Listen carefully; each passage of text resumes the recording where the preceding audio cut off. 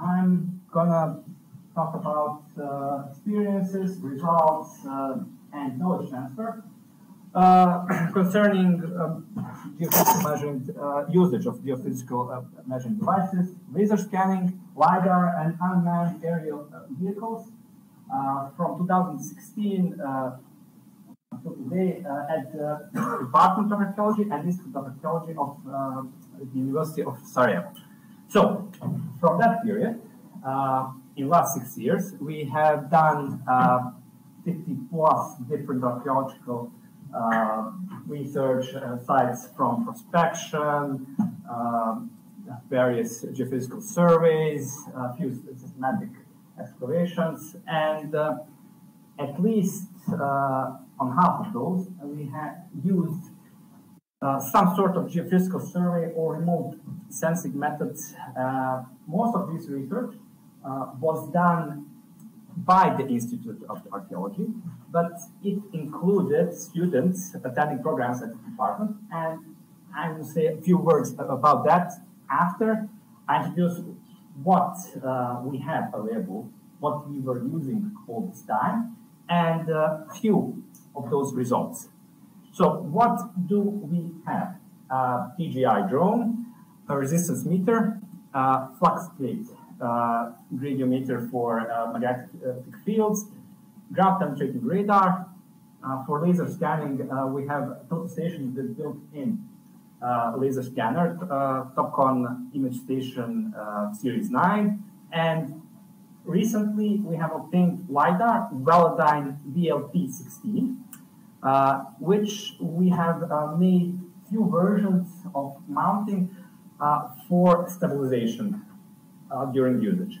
So, drones, easy. We have a DJI flame wheel with built-in recording, visual recording device, together with remote control and display, and of course, ever-present student who uses those under supervision. What's it used for? Mostly for area reconnaissance, so for identifying features that are not visible on the ground level, and for obtaining media for various presentations for the journalists, which is an important thing in our archaeological work. Not only that we make data, but that we properly present it to the scientific and to the public at large. And in this case, these white spots here are georeference points. So this picture, this background can be used for reports, for proper placement on DVG, on AutoCAD maps. We have resistance meter from Geoscan on the basic level, so the most basic equipment that is out of the box. So as it was ordered, we use it.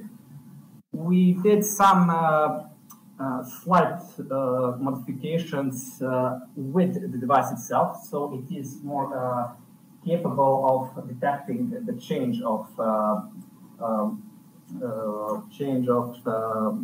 humidity in various soils. But we did, for one occasion, we did a slight modification to spikes. The resistance meter needs two, on mobile probes, needs 2 points for proper recording. And in situation where tombstones, in this case at a Jewish cemetery, are more than 20 centimeters high, you need a bigger spike, half a meter high, so you can properly use this device. And result, well, we did find what we were recording. These white Squares are tombstones, georeference positions of tombstones, and we did find anomalies that correspond to the tombs themselves. So various grouping of tombs and stones used for building it. This here is not our result. This is what the German team from Kiel has made has made geophysical recording of site conduits. This here is our what we have made with resistance meter, and it's about this position. So we identified more or less the same things, except this. And we did two campaigns on conduits. First one, we were digging approximately here and here, and we did the geophysical survey resistance meter here. And due to this anomaly, we have excavated that area, and we found this.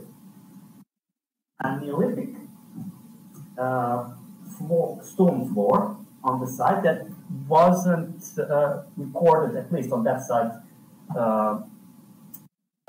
previously, with some buffalo dog, ceramics, stone tools, and one ground stone axe on the surface.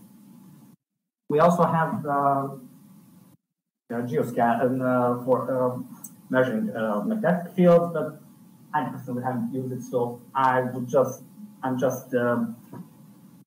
representing what's available. But what I have used is this ground penetrating radar.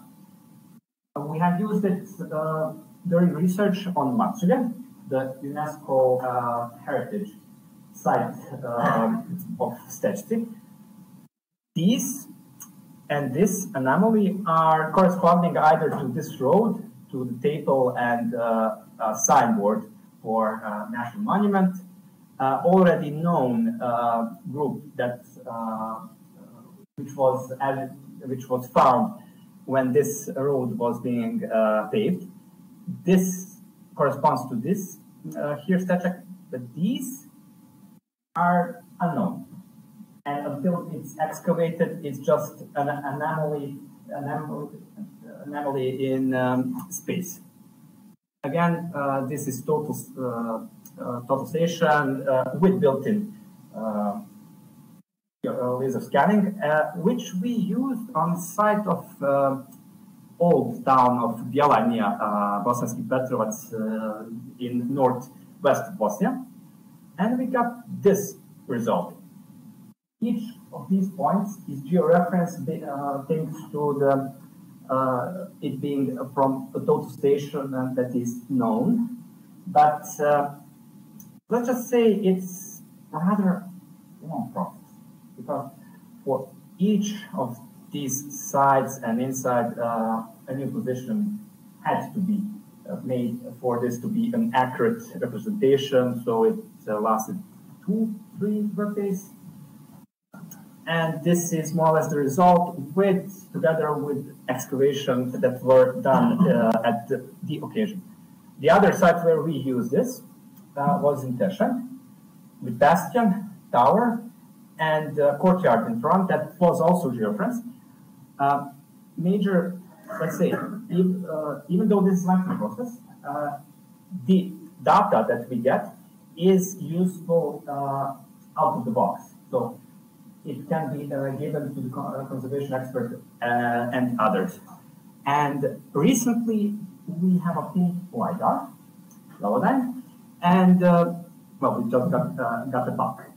So we needed to put it on something. So this is what we first came around in making. It wasn't okay, but it still had some issues.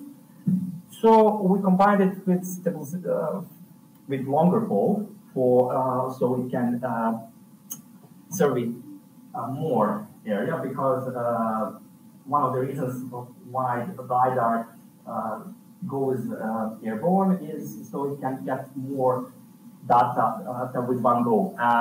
Sorry. And this was a bit more stable platform than previous, but this is our most stable so far. It's mounted on a backpack. It's stabilized on the backpack, but this is the main thing that stabilizes it, and it compared to images from this and this is near perfect data. So with least amount of errors and need for taking new data. And this is something that we have about a year or so. Whole system, and this is literally from last Thursday. This is what we have recorded near Travnik this fall with second generation, let's call it, of platform. As there is a cross section of it on the posters. This are stones, and these are actually layers. As you can literally see, LIDAR is so accurate that only even on raw data, without any post-processing, you can see differences in layers. This is the site itself with and without forest covering. And this is Sim that I visited literally this Monday with actual recording from that from Monday. What's the biggest advantage of this? Even though it's not, it doesn't have absolute coordinates, so it doesn't have accepts only Gauss figure or whatever. World the coordinate system. In a relative sense, it gives accurate dimensions.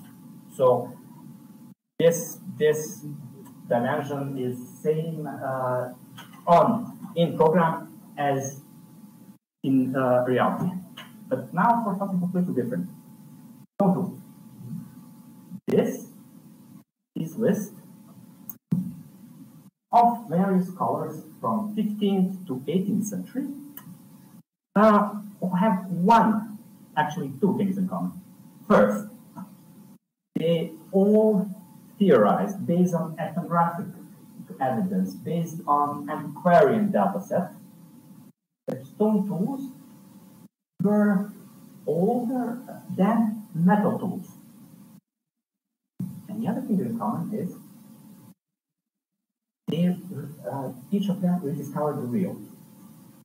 Each of them made that discovery, but neither of these had knowledge, be it from poor networking in that period, small publishing volume, or even language barriers. So Italy, France, England, etc.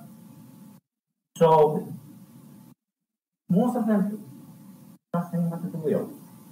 The reason I'm bringing this, because all of this, nice, everything. But one thing that is more important than the devices that are used. So, and Ole Worm, who didn't quite make cognition jump that tools from New World are same as tools from Old World, which he thought that they were fairy arrow tips or geological. Sorry. All of these are less important than actually this or this.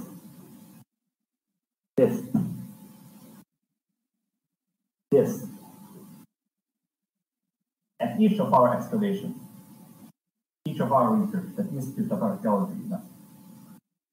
we insist that students must use every geophysical device, drones, everything that's available to us, that they get recordings, that they do their own, let's say, interpretation, that they do all the work that's needed for setting up, even flying, under supervision, yes, but without that, if they don't interpret, if they don't think of all of these tools as something that's basic, that's something in their basic tool set, not something specialized, not something specialized that they may never use. If they think that this is something special, then in 5, 10 years, they'll just get in position that they'll reinvent the wheel again, even though they have experience with everything. Thank you.